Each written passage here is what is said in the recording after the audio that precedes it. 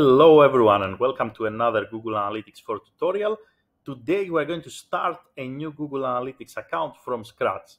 How can you do that? There are two options.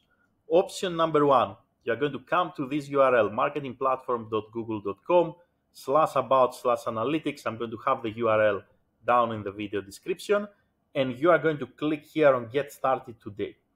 Option number two, you are going to log in to any of your existing Google Analytics 4 accounts. You are going to scroll all the way down in the bottom left and you're going to click on admin.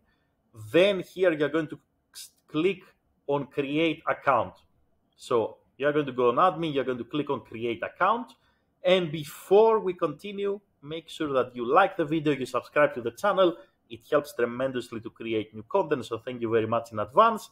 And let's go into this 5-step process. So the first step is we need to give our account a name. So here I'm going to name the account sotirios GA4 test. And the next step here, account data sharing settings, is basically settings asking us if we want to share information with Google. Not really very important. If you want to share information, you can check them. We're going to click on next. The next bit is to create a property. So the property essentially is the business unit. So you can give your company name. You can give any name that you like. So I'm going to type here Sotirios Business. Then you're going to select the reporting time zone and the currency. This is very important to select correctly. What is the time zone that you want your data to come in, and also what is the currency. Then you're going to click on next. Then you're going to go here to business details. You're going to select an industry that your website is relevant to. Not very important. That's mostly for Google to understand what you're doing. So let's say an online community. My business size is small. We're going to click on next. This is the most important step. So when you come here to step number 4, make sure that you select Get Baseline Reports.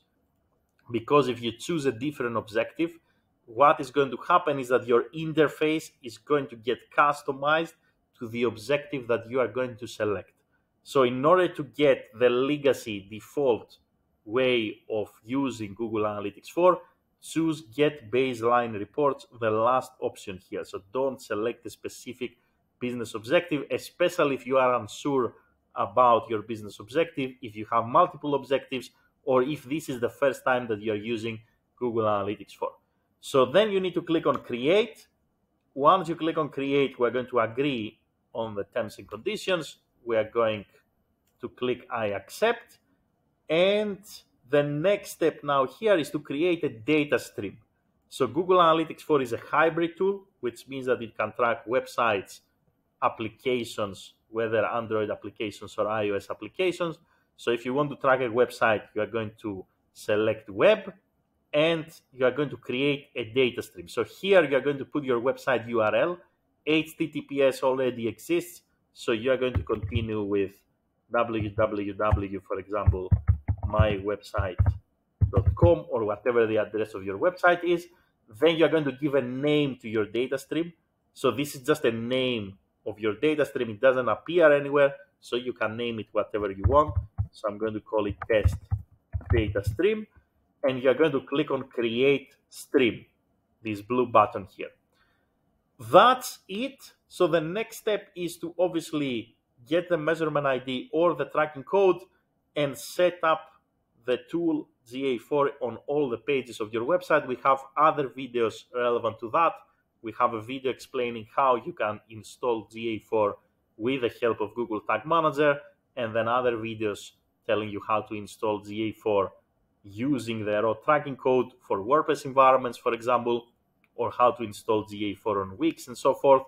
So that's it for today. That's how you can create a new Google Analytics 4 account from scratch. Very important point once again, once you reach to business objectives here, make sure that you select Get Baseline Reports. Don't select an objective because your interface is not going to be the default one that you are most likely used to. Have a great day in any time zone, and see you in the next video.